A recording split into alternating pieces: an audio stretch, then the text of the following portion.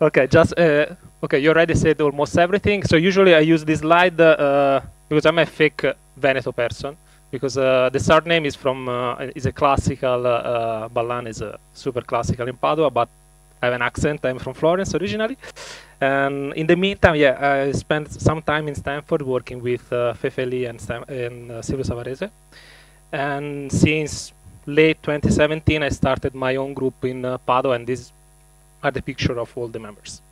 And we are mostly working on computer vision problems, as I'll try to briefly highlight at the very beginning. So hopefully this is not going to be too much introductory, but I'd like to give you a quick overview about all the things that you are interested in. Okay, so my background, really in one slide at the very high level. So I worked on several things, but basically all of them are related to visual recognition problems. And really in just one slide, and obviously nowadays this means that we are dealing with some machine learning model in order to teach machines to see. So this means that obviously we are interested in very classical problems such as image understanding, like classification, object detection, segmentation. And so these are the output that you would expect to get from this model, so like person, bench, carousel, and stuff like that. But we are also interested in specific instances of objects. So for a while, I worked a lot on image retrieval tasks. And actually, we are also interested in dynamic concepts. So not only the static object, but obviously also actions, activities, and stuff like that. And nowadays, everything is working relatively well because of deep learning, right?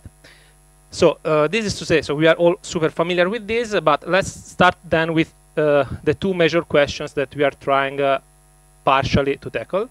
And first of all, let me introduce this more realistic scenario in which most of the things that I highlighted in the previous slide, let's say, are based on the assumption that you have a large-scale data set that can be used, such as ImageNet, in order to train your model.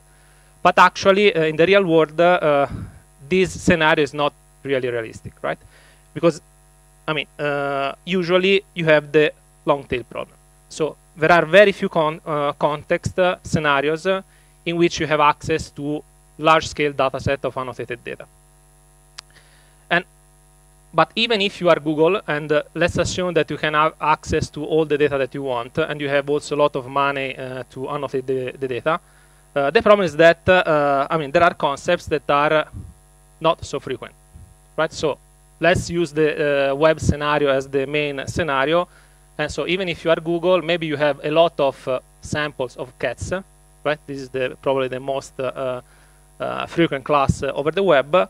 But then there are very few samples of weird animals, such as this Patagonian mare. So even if you have a lot of resources, the problem is that, I mean, the real world is unbalanced, right? So the first question then is that we are partially trying to tackle is how to scale up our models to very large vocabularies in which it is very hard to collect or hard to collect ground truth data. So that's the first, let's say research question. And then the second one, again, talking about how realistic or not realistic is the scenario. Another important aspect is that even humans, and here I'm referring to the standard visual recognition tasks, so just that kind of tasks, even in that setting, humans actually don't follow the standard fully supervised paradigm that our models are following. So even for visual recognition problems, usually there is, let's say, at least in part, the agent, the human or the animal, is usually actively participating to the context, so interacting with the context. And this is the embodied part of the talk. So what, especially recently, we are trying to tackle problems in which, let's say, the emphasis is on this aspect. So how to mimic this paradigm in which the agent, our algorithm, our model, is able to interact with the surrounding. Okay, so this is, let's say, the underlying major questions that we are interested in. related to this, in really 5 slides, I'll try to highlight the major research directions that we are following. So the first one, again, talking about the standard fully supervised paradigm.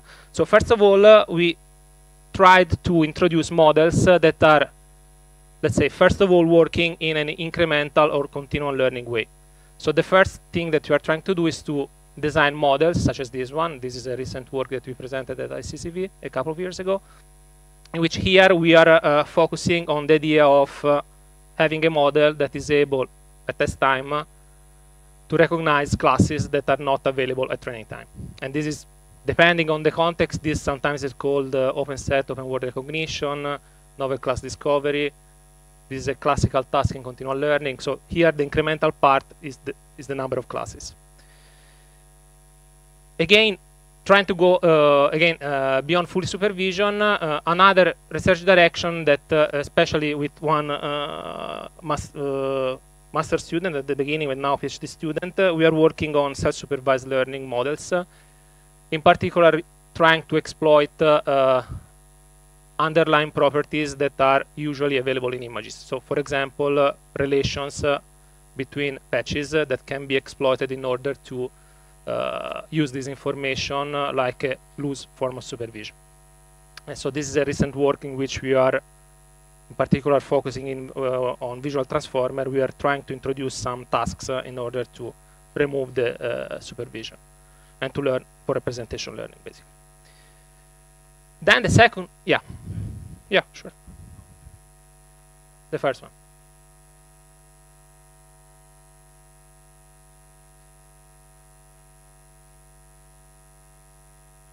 Yeah, exactly. Yeah.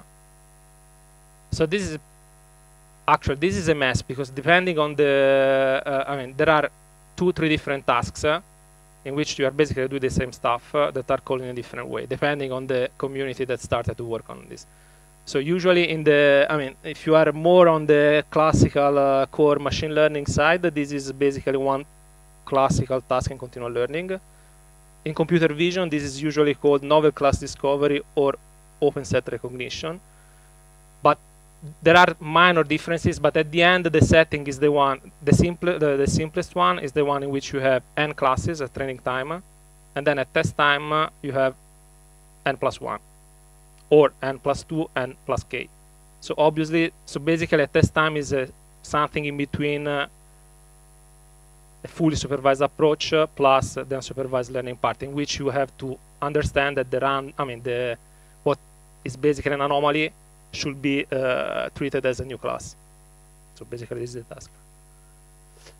Then the second direction is at the intersection between vision and language, and here in particular we are doing a couple of things, especially in collaboration with Fondazione Bruno Kessler in Trento. And here is just an example in which we are trying to align in a weakly supervised setting captions to the visual counterpart.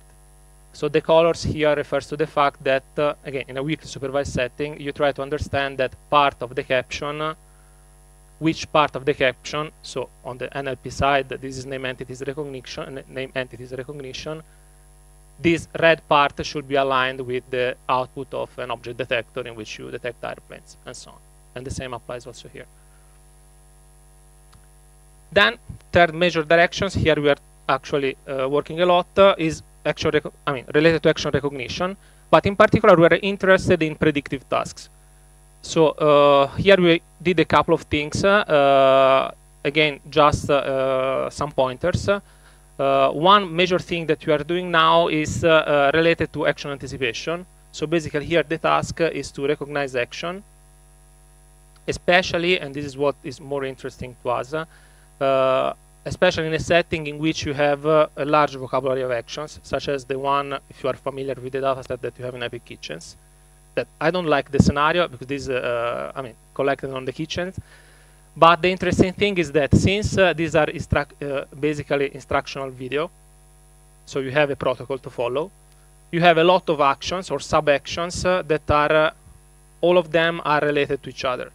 And in general, in actions, in video understanding, this is not always true. So it's not easy to I mean, it's not always the case that one action is highly correlated to another action, especially in a short time window. And so what we are doing here is that taking into account let's say the current action and maybe the previous one, we would like to infer and to predict the most likely next action. And this is interesting. I mean, the applications here are in all domains in which you have some form of interaction. So, for example, human-robot interaction. If you want to have a natural interaction with the robot or with an autonomous agent, you should anticipate the next action. And partially related to this, trajectory forecasting or trajectory prediction, that is a specific task in which, and I'll talk about this later on, in which basically the setting is the following. So this is a particular case of time series prediction, in which in this particular case, you are observed at training time, you have a sequence, like 20 steps, corresponding to usually pedestrian in a urban scenario or cars or stuff like that. So this could be the output of a visual tracker. And what you want to do here is to, at training time, you learn the behavior, and then at test time, using just a portion of the trajectory of the time series, then you try to predict, to infer the final part. So the standard setting in the common benchmarks is the following. So you observe 8 time steps, and then you want to predict the next 12 time steps. And here we did several things, but I'll talk about this in the first part of the talk later on. And then finally, embodied visual navigation, in which there is this embodied part that I was referring to at the very beginning. And so this is something that we started really recently. And here, I mean, this is partially related to robotics, but we are interested, I mean, we are dealing only with the vision and machine learning part. And the context here is basically the following. So usually you have simulators in computer graphics, so like video games, basically. And what you can do, but the nice thing is that you have this large, scenario with many buildings, like the one that you can have like in Google Street View, but inside a house or offices or stuff like that.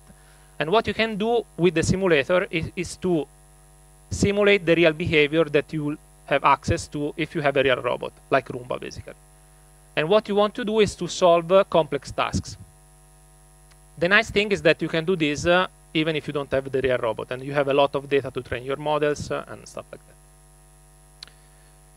So the talk will be focused on these 2 last parts.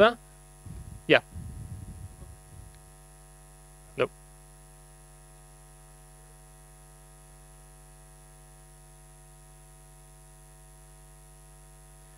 Yeah, I'll talk about this later on more in details.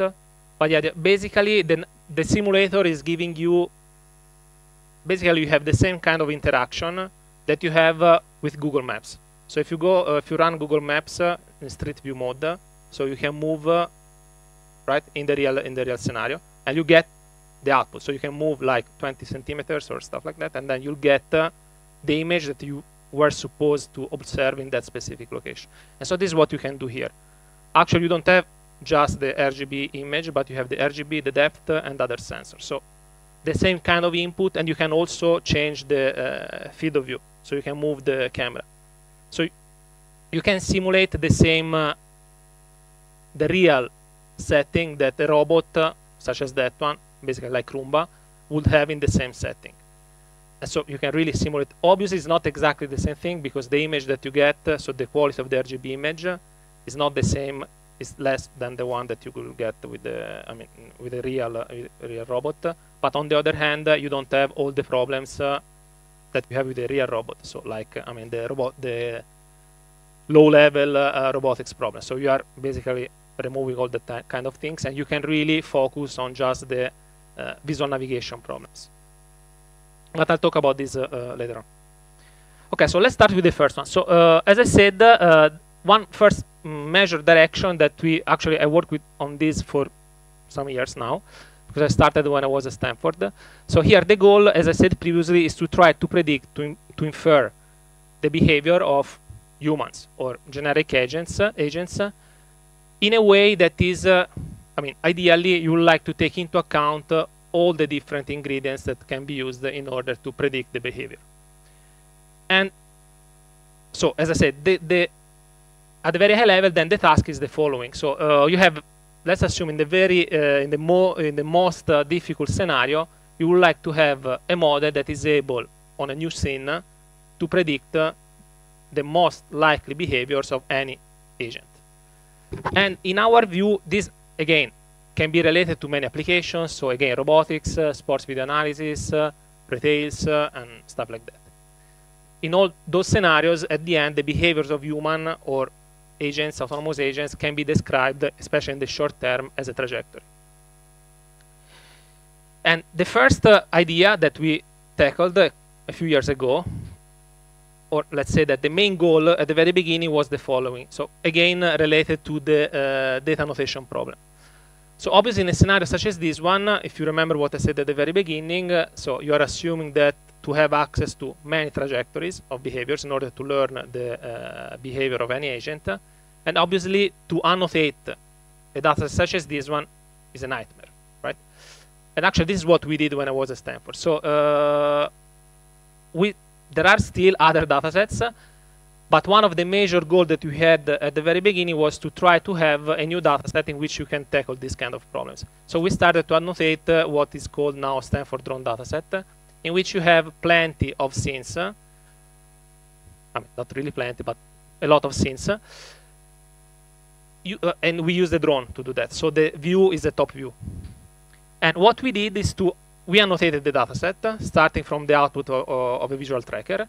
And here, so one of the first goals, and actually this is at the end, it didn't end very well, was to have also a dataset that is multi-class. So we tried to have in the same scene, so same scenario, and this is basically campus, the Stanford campus. So we collected statistics about different classes. So basically pedestrians, cars, bicycles, and all the things that can move in Stanford. The problem is that in the campus, you have only humans and bicycles. So at the end, the multi-class aspect of the data is just 2 classes. But besides that, again, this is at least more realistic than the standard data sets that are usually related to video surveillance. And what we tried at the beginning is to introduce a model that is also exploiting some knowledge transfer capability. So the idea, especially at the beginning, was to, okay, let's assume that I have a relatively small data set with full annotation, and then I would like to scale the models that are learned in this setting on Google Street View, basically. And the way we try to tackle this problem is basically the following. I'll go faster, but some of the ideas that we introduced at that time are used also in some of the works that we did recently. So the first idea is that is this abstraction in which we have a navigation map. So basically the idea here is to collect some statistics about the behaviors of any possible agent, autonomous agent. And as I said, mostly in this context means bicycle and pedestrian.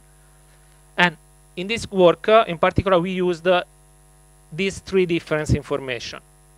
So first of all, what we call at the time popularity map.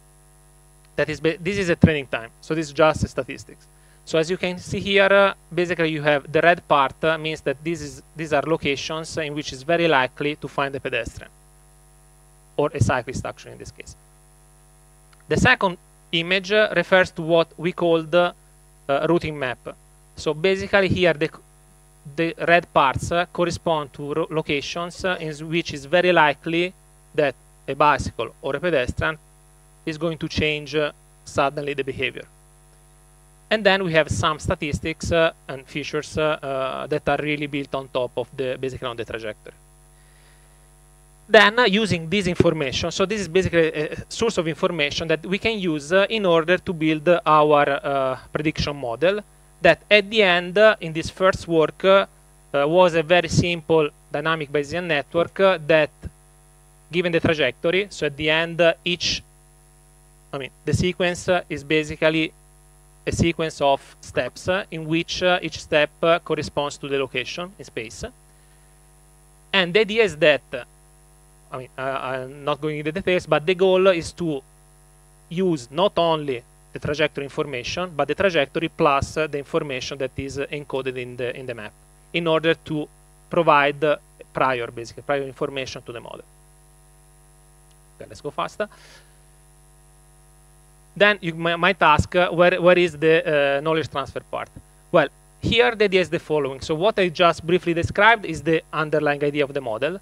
Then what we try to do is to, at that time, to use standard techniques, mostly based on local features, computed on the output of an image segmentation module, in order to transfer. So the first row here corresponds to the standard setting in which I have all the training data. Then in the second row, you have an hallucinated image that is actually obtained transferring patches, the closest patches, in terms of semantic descriptors that are then likely to share the same statistics. And this is actually what, I don't know if the overall idea is clear. So at the end, by doing that, what you are transferring, this is just for visualization purposes, just to see if we are transferring patches that correspond to similar scenarios. But the idea is that at the end, if I collect those information in a scene with a similar pattern, so like a roundabout with a building and stuff like that, it's likely that the behavior on the same context will be similar. And this is actually, and then we will transfer the corresponding information in terms of, as I said, popularity and routing maps. And this is actually what you'll get. Obviously, super noisy, but the nice thing is that even by doing that, you'll get a model such as this one. So at the end, this is a probabilistic model. So what you are really learning is probability in space. But on top of that, you can predict the most likely trajectory. And here is just a visualization on one specific scene of what you'll get. Yeah. Yeah. Between the patches. No global. This is just patches. Yeah, and this is the reason why this is actually super noisy. Then overall, as you can see here, for example. So this means that locally, this patch, obviously, close by patches probably are described in a very similar way. So you are going to transfer very similar. But this is not actually always the case, as you can see, like here. And obviously, there are scenes in which this is not super characteristics, and so you will not expect to get very good information from that. So this was the original idea. Then on top of that, for a couple of years, we introduced a lot of models that are sharing some of the same ideas in a completely different context. So this is the first work in which basically we did the same using recurrent neural network. So in particular, here we are extending another work that is called social LSTM, in which I'm going fast here. Maybe if you're interested, we can talk about this offline. And so here is the same idea, but now the model, is based on LSTMs. So you have a component, the one in the middle, that is the same that I described previously, plus contextual descriptors that again are obtained after segmentation, and then everything is merged all together by a recurrent neural network like GRUs or LSTMs. Then this is another work that we did a couple of years ago together with Modena, with Cucchiara's group, in which we are doing the same, but now we have also a more fancy way to describe the context, so contextual features, and this is based on graph neural network. So now, instead of having just patches in which you are building some descriptors, here we have also an explicit relations between elements of the scene and also other pedestrians. And finally, this is the last thing that we actually are working on lately. Again, this is a model now based on transformers, in which actually here we have also an additional model. Let's go here. So the part on top, besides the specific way we are modeling the everything, again we have a temporal backbone that is trying to solve the same task, plus another module that is called here goal module, in which we are trying also to infer another additional information that is related to the final destination. So here the idea is that we have, first of all, a module that is predicting the most likely goal or goals, because actually it's very likely that it might be that you have multiple targets. And then we will use this, even if it is noisy, we will use this information as a prior in order to, again, to influence the prediction. This obviously if the goal module works reasonably well. So then this is basically doing the same stuff that we did previously. Here we have also semantic features, and then we have this last model. By doing that, I don't want to, I mean, these are all the standard benchmarks, and we are doing well. I mean, we are not really state of the art because this is a super crowded, scenario, but we are on par with another model that actually did more or less with a completely different approach, but they did something very similar. And this is the Jitendra Malik's from Jitendra Malik's group. But again, this is just to say that we did several things with different models, but it's something that we are still working on. In particular, for long-term prediction, because the standard datasets, one of the major problems here. Here, these are the standard datasets that I referred to previously.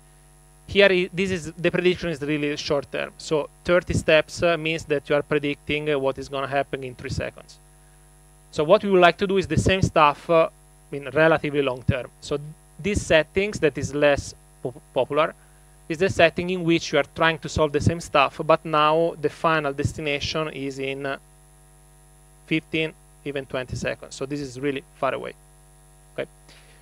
Obviously, this is super challenging, and in particular, if you try to predict the behavior at long term, it's more likely that you have multiple targets. So the future is you have multi-future problems, basically.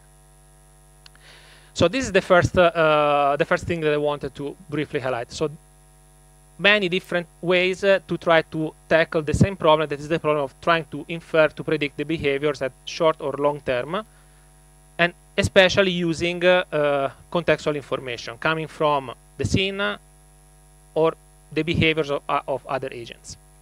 And this is partially related also to the second task and to the major things that I wanted to describe, that is the following. And here I'm really highlighting in particular one work that is actually we just submitted this. And this is a work that we are doing in collaboration with, again, with FBK and Simon Fraser University. And they are super active in these embodied navigation problems. So what we are doing here is to try to introduce also a slightly novel task, and in a few slides, I'll try to describe this more in detail. But first of all, let me spend now a couple of slides to describe more in details what is this embodied AI that I'm referring to. Well, again, the standard setting, this is the standard computer vision setting, so the one that I referred to in all the previous examples. So this could be the case of, the input could be an image or a video, but usually the output, the expected output, is always something that is obtained, basically defining a classification of a regression model. And so this could be the case of, a label, a class, a bounding box, a mask, or trajectories like in the previous case. But in all those scenarios, these are basically the thing that you expect to get as an output. So even if it is fancy, this is fundamentally a static scenario. Okay, so you are not, you have a super fancy model that is not changing the behavior depending on what's happening around around the object of interest. So what is then embodied AI? Well, embodied AI is a setting in which we don't have just an agent, an algorithm, but this agent and algorithm is supposed to live in a real or realistic scenario in which it can explore and navigate the scene in a way that can change the behavior of the model itself. So technically, this means that usually we are going to use reinforcement learning models or deep reinforcement learning nowadays. And these settings, especially to us, and embodied AI in this particular context is usually referring to robots at the end. So the tasks that you are referring to are tasks in which you have an agent, an autonomous agent, that at the end is basically a robot. So the robot, and so the tasks that we are referring to are tasks, are navigation tasks. Okay. So this robot, like in the previous slide that we saw a few minutes ago, so this is going to be our agent that can interact with the environment using different sensors, and these are mostly RGB and depth cameras, plus other things such as, other standard things like GPS sometimes, or stuff like that. And this is just in terms of advertising. This is a workshop that is running, now is the 5th edition. That is, and I mean, this is a huge thing because there are super important players that are, I mean, introducing stuff here. And this year we will have the 5th edition with many different challenges and benchmarks. Here I summarize just a major one, just to give you an idea of how big is the stuff. So first of all, in order to do what I just described, you need 3 major components. So first of all, I mean, obviously you have to define the tasks, but I'll talk about this later on. And these are, so there are different standard tasks that are defined, in which usually you have an increasing level of complexity. Then you have, and this is a huge problem, I mean, a huge thing, you need to have simulators in which you can run all this stuff. And this is a mess, because till a couple of years ago, we had different simulators. Then Facebook AI search tried to put all these things under the same umbrella that is called Habitat, in which you have basically a standard platform with APIs that you can use in order to support most of the efforts that have been introduced in the last year by different peoples. And another important one is Gibson, again by Stanford. And then you have obviously the datasets. And the most important focusing on is Matterport 3D, in which of many buildings, usually using SLAM. So in order to, I mean, to deal with this stuff, you need all those 3 components. And the common setting, just to be a little bit more concrete, so here, and also trying to describe the task that we will try to solve then. So the common setting in this scenario then is to have, I mean, this robot that is then moving in this scenario. And the fact that the robot moves means that he's taking a step that in this specific scenario means that you are going to move forward by standard amount of centimeters, 25. Then you can turn left, turn right, and stop. An episode is the instance. I mean, basically here by an episode we define one single instance, and this means that this is a sequence of actions, so a sequence of actions such as this one, until the stop action. And then you have all the previous, I mean, input plus GPS, compass, sensors, and so on. So basically, you take those information, then you learn a policy, so a sequence of actions such as this one, trying to solve one specific goal. And what are the goals? Here you have summarized the 3 major tasks that are usually defined in this specific scenario. So the first one, the simplest one, is point call navigation. So here the assumption is that you start at a random location. This is the first step of an episode. Then if the goal is point call navigation, I mean, if the task is point call navigation, then the target is defined by a specific given coordinate. Then you have the second task that is called object goal navigation, in which basically you are trying to do the same, but now the goal is not anymore a coordinate, but is an object instance of one specific class. And here you have a vocabulary, a small vocabulary of 20 classes, and this corresponds to objects that you can find in a building or in an office, such as. And so here it means that I'm able to, starting from a random position, to reach a destination in which you can recognize that specific object. Then, and this is the third one, vision and language navigation, that is basically the same stuff, but now you have an additional complexity that is coming from the fact that, first of all, the goal is expressed in terms of with a short sentence. So we have also the NLP part. That is actually not the real problem. The nice thing is that the fact that you have this caption, and this is similar if you are familiar with this kind of problems, this is basically very similar to what you have in visual question answering problems. So the fact that now you have an instruction in NLP, this means that you have also a goal that can be more complex, also in terms of vision capabilities. So this could be, for example, it's not anymore a bottle, but the goal could be something like, I don't know, the bottle in the kitchen on the right of the window. So this means that you have to understand, I mean, the sentence, but also you have to I mean, the model should be able to understand, I mean, spatial relation between objects, the fact that an object is very likely to be in one room instead of or in another, and so on. Okay.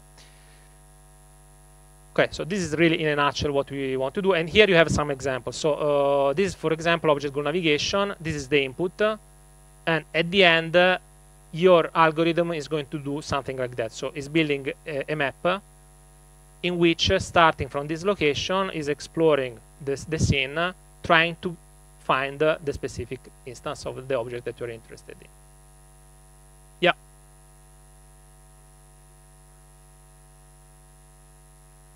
Yeah, that's a good question. Yeah, that's one of the, even if it is fancy, that is actually one of the main problems. I mean, this is static, first of all, because actually there are other tasks that have been introduced, like in which, for example, you can move objects. So you can simulate also the scenario in which there are active agents, humans, that are changing, at least partially, the behavior. But then, and this is the main emphasis of our work, these are the metrics, but I'll go later on. So, okay, no, I have to skip too much thing. Then the second major missing point part here are the humans. And this is actually the main emphasis of what we are doing. So we are trying to introduce a new task. We are not actually the first one, but we are trying to scale this to a more realistic scale. So introducing social navigation, in which now in the same scene you have also humans. And this, here there is an intersection with the trajectory stuff that I presented previously, because this means that now you have, at the end, what you are trying to learn here is a trajectory. So this is path planning at the end. If you have also humans moving, you have also to avoid the humans that are moving the same scenario. And this is actually the main contribution of the work that yeah, I'm introducing now. But before going there, so what is our, the way this stuff is evaluated is usually using those metrics.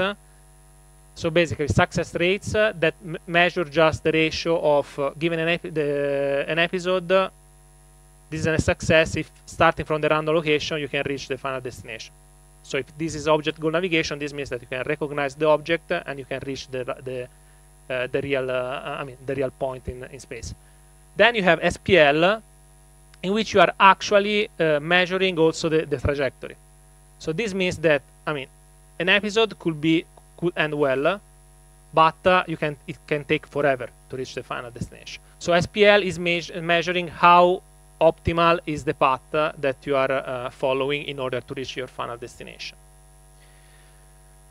So what's then so what we did in this context then? So the first major contribution, our first major contribution is let's say that in the last couple of years tried to use semantic maps in order to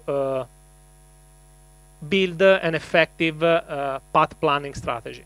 And these are a couple of examples. So this is the first work in which basically these are doing a very similar thing to what I described briefly for trajectory prediction. So basically here you try online to build a semantic map, like what Roomba do. But now the map is not just object, not object, but here you also try to understand the semantic elements. Because obviously if you want to find an object, if you understand that this is a sofa, this is giving you an important information if you want to recognize, to find a pillow, for example, and so on.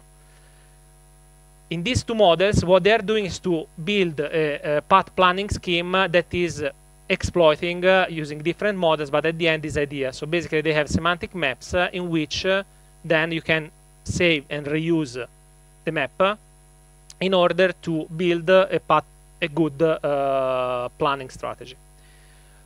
What we tried to do is to, following this direction, we tried to build a model in which we can explicitly inject some semantic information, so basically prior knowledge, using different ways. And in particular here what we are doing is, let's start with this. So the first idea is the following. So let's try to build a knowledge base, basically, in which that can be exploited by combining two different behaviors. So basically we will have a policy that is basically a navigation policy that is used if you don't have any knowledge about the surrounding. So for example, this is the robot the first time that it observes a scene, like Roomba the first time that enter a room. So at the beginning is basically exploring, building the map. And if the target, like here is like, so object goal navigation is where is the oven? So at the beginning, what it's trying to do, is to accumulate knowledge in order to understand what is the surrounding. Then eventually it can exploit this knowledge in a similar room or in a second, let's say, later on. And how we collect this? Well, we have many components. So for example, we recognize objects, we do image segmentation, we store all this information, and this is done in a semi-symbolic way, using at the end a sort of finite automata, that is in which we have information about objects, elements of the scene, and the relation between those objects and the policy. And the main contribution here is that what we are doing, we are trying to do this in a setting in which you can reuse information. The problem here, maybe this is a bit technical, but the problem is, and this is one of our main criticisms to this stuff, is that in all the tasks that I introduced previously, the assumption is that at every iteration you have 0 memory. That is obviously not a realistic assumption. So what we are doing here is that we are also trying to introduce a setting in which you can reuse at least prior information. So you have a sort of a memory. And in particular, in this setting, having a symbolic way of representing the scene is helping a lot, because then you can, if you recognize that this is a kitchen, then if you already observe kitchens, maybe you can reuse the same sort of information.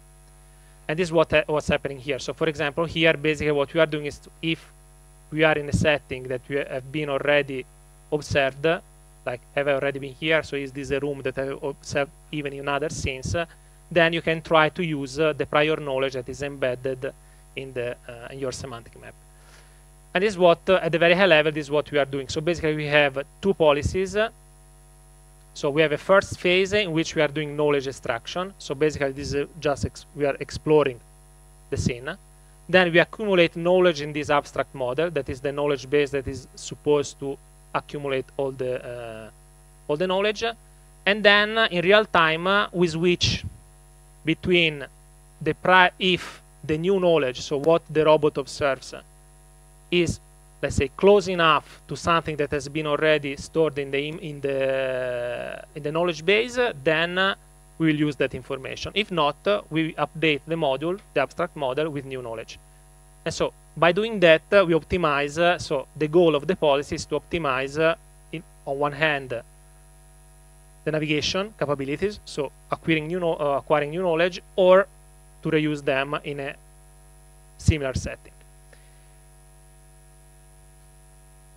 Worries? Here we are using we are using different things. Once done, here actually there is a mix. Maybe later on, if you want, I can give more details. Here we can, since we have a relatively symbolic setting, we can also use standard path planners, like the one that you have for real path planning. Or you can use what is usually the standard setting in our area, that is more deep learning based, so more data driven. Like, for example, the standard way using deep reinforcement learning is using what is called DPPO, where PPO is proximity optimization. That is a deep reinforcement learning approach that is introduced by has been introduced by Meta Fair a couple of years ago. That is the standard platform used for planning. But in our case, we are, at least in this work, we are agnostic on the path planner. So it's not, no, that's not. I mean, you can use whatever. In theory, you can use whatever path planner you want once you have the symbolic map, the symbolic represent. Yeah. In this case, yeah, it takes for it can take. Yeah, here since the then there are issues with the. You might have issues with the fact that you would like to have something that is real time. So depending on and this is actually an open problem. But in theory, yeah, you can use and this is actually something that in this specific work we try to. The idea of having something that is more symbolic is also to allow traditional model to use what is usually done with the standard set. Yeah, yeah.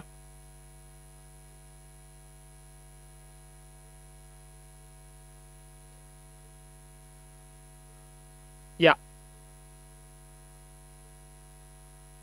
Yeah. Yeah, exactly.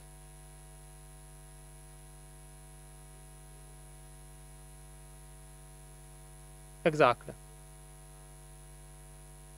And this takes forever, obviously at any time. But yeah, okay. But okay, but everyone that is working here, everything takes forever. So, but yeah, so the problem, yeah, one of the major goal here is to try to do this in, I mean, maybe not really real time, for sure not training time, but at least test time to do this eventually real time. There's no way. Yeah, there's no way. But the test part could be once you learn the important thing will be to have this on the same environment or in a similar environment. Yeah, yeah. That's at the very high level. Let's say the goal. But even if you do but let's assume then that we are able somehow to do this. Again, like we said previously, the problem is that okay, this is probably fancy. I mean, this is hard. There are a lot of complex tasks. But again, if you try to do, I mean, if you go back to the Roomba scenario, so Roomba is solving a super simple task that is called coverage. So Roomba is just trying to build an optimal path in which it ends up having a map of the entire space in which you are, and the optimality is given by the fact that you cover the entire space in a suboptimal way. So you are not going in the same location a million of times, right? So in that case, the optimality is I would like to cover the entire space as fast as possible. This is the optimality in that case. In our case, the optimality is I would like to find the object to reach the final destination as fast as possible, again, right? But the problem is that even if you can do that, as we said previously, I mean, this is not in the real world. This is not going to be a static scene. So you have people, animals moving in the same environment. So we would like to do the same, having also active agents. And by active agents, I mean mostly people moving in the same settings. So what we introduce, and this is the main focus of the work that I'm describing now, is to introduce in the same scenario also, so first of all, to provide a data set, a benchmark in which you have also humans moving in the same setting. So social navigation is basically that stuff. So in which we are trying to solve one of the previous tasks. So for example, point goal navigation. So again, the task now is I'm starting from a random position. I want to go in a random location, final destination. But now I have also people that are moving at the same time. And so what I will now, the point is that, okay, I would like to do the same, but I have also to avoid collision with the person. And in order to do that, so first of all, you need a simulator that is, okay, you have a lot of limitations. So this is these are our humans that are not that realistic. So at the end are, random object moving the scene. But at least now you have, and we can generate more or less realistic behaviors, such as this one. And you can also control the number of people moving in the same settings. So now you have a data set, and this is what we introduced in this work, in which you have in the same data set, that one of the data sets I introduced previously, in particular this HM3D, that is the larger one. Now you have also, and this is our contribution here in terms of data set, we have this large-scale HM3DS data set, in which you have now 800 training scene, so buildings, in which you have, people moving, basically. And this is what we would like to see now. So the green part, now these are the fake humans moving in the, in this house, and this is the behavior that we would like to learn. Okay, so the robot now, if it sees a person such as this one, it is able to change the behavior, and this is actually not a random, this is a real output of our model. In this case, it's working very well. So it is changing the behavior in order to basically to avoid collisions. And how this works. I'll try to do this super quick. So the baseline, I'm not going into details. So we are using now a completely data-driven model. We are starting from this model in which, and this is very similar to some of the works that I introduced previously for trajectory prediction, in which you have a sequence model, like a recurrent neural network, in which now the input, you are learning features from all the different sensors. So you have something like that. So you have CNNs on top of the depth image, RGB, and so on, and you learn a policy in which the features, the input features, are the ones that I just summarized. And this is our model. So we have basically 3 components, in which, first of all, we have all the inputs. Then we have, this is basically the state-of-the-art. So state-of-the-art model for object goal navigation and point goal navigation based on all those features, plus an additional features that we introduce here that are called proximity features. So basically what we are doing besides the model itself is to introduce new features that are somehow able to give the robot a rough estimation of what's happening around the robot itself. And so here in particular we introduce these 2 features that we call risk value and proximity compass. That are, the idea is super simple. So first of all, you have risk value is just a feature in which, point-wise, we have, an estimate of the closest person in that specific location. While in proximity compass, and this is the picture that is supposed to highlight how this works, now we have a sort of shape context in which for each region we have basically the same information, but that now is taking into account also the spatial configuration of all the person moving in the same area. And that is that by using this information, we try to learn a sequence of actions in which now you can also avoid area or settings in which you'll have something like that. Like in front of you, you have a lot of people, basically. And this is used basically as a source of information for the model in order to learn the optimal policy. So how is this working or not? Well, this works relatively well, but the problem is that in order to, first of all, to evaluate if this is working, we have also to introduce different metrics. Because the problem is that, and this is the last contribution of the work, so besides, again, the model and the dataset, we also introduced an evaluation protocol in which we have the same metrics that I introduced previously, so success rate and success weighted by path length. So these are the standard metrics evaluating if you are reaching the destination in the right way, plus another simple metric that is called human collision, in which now, and this is also, used for evaluation, but also in the policy. So this means that the policy that we are learning is trying also to remove the number of collisions. So human collisions obviously means that you are colliding with person. By merging everything all together, this is what you get. So this is the results that we got on comparing with a simple baseline. This work is the state-of-the-art model for object goal navigation, point goal navigation. Here are all the ablation studies with all the possible configuration in which we are using, let's say, all the previous state-of-the-art models plus the social proximity features that I previously introduced. And here we are evaluating using the standard metrics, so success rate and SPL, plus obviously human collision, that for the other models, obviously they have no way to use this information, while in our case, we are able to exploit this information. And then, as you can see, this is the method in which we are improving the most. Actually, we tried also to understand in which cases the model is working or not. And in order to do that, we introduced this fine-grained evaluation protocol in which now we have additional, and here we have also human studies in order to understand if this is really working or not, in which we defined 4 classes of encounters. So basically, we tried also to understand when, every case, in all the cases in which we have a collision, we try to understand why this is happening. And so in order to do that, following a similar work in standard robotics, we introduce these 4 different classes that we call frontal approach, intersection, blind corner, and person following, that are automatically annotated. So what we are doing here is basically at training time, we are observing the locations of the robot with respect to the other persons moving.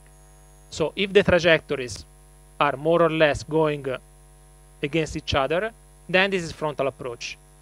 This is intersection, this is blind corner, that obviously is the most challenging one, and this is person following. So by doing that, then we are also able to understand when we have problems, so collisions, what is the major cause for that. And then we introduce also metrics in order to evaluate this. So these are the new metrics that we introduce in the fine-grained evaluation that are basically measuring quantitatively these behaviors. So number of encounters, so how many encounters are happening, what we call encounter survival rate, so basically the rate of encounters in which you have no collision, and then the velocity and the distance when you collide. I'm done. Let's skip this, and this is what you get, basically. So the nice thing, so this is an example. You have to watch this multiple times to understand what's happening, but again, here you have, I mean, the red trajectories are trajectories of persons moving, right? The blue one is our model. So as you can see, this is the policy, this is a real example. So this is what the robot is doing. So it's not, I mean, at the beginning it's exploring, so it's navigating. Then at a certain point, it moves and is able to avoid the collisions and to reach the final destination that is here. This is a suboptimal, as you can see here. So this is going, okay, this is working, but is really navigating crazily around the environment. It's going more or less everywhere, while the optimal, the green one is the optimal path. But at least it's not colliding, so that was the major message here. Then you have failure cases such as this one. So the first one is a weird one in which the agent is stuck. So sometimes probably this is related to the fact that I mean the visual the output of the RGB sensor is not working that well, and so he's colliding with the and is not able to move from there. Or more interestingly, it might happen something like that. So this is an example in which you have a blind corner. I don't know if you can see that. So here is going over here, but at a certain point, suddenly you have people coming from here. And going back qualitatively, so this is quantitatively, sorry. So this is another thing that I want to highlight, then I'm done. So here you can see the same stuff quantitatively. So here we are, and the nice thing is that you can see for all the different configuration of the model, you can measure the number of encounters that you have and the different behaviors. And the nice thing is that depending on the models, we observe 2 major kind of behaviors. The first one is encounter illusion. So in some cases, such as this one, and social task that is here, the model is working relatively well.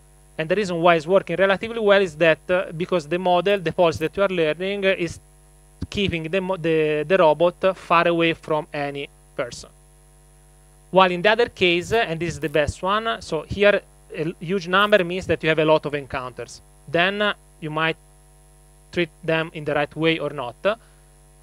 Here we are treating them in the right way because you have large number of encounters, but the numbers in terms of the metrics that I presented previously, these are the best ones. So this means that you are going maybe close by to the person, but you are able to avoid them.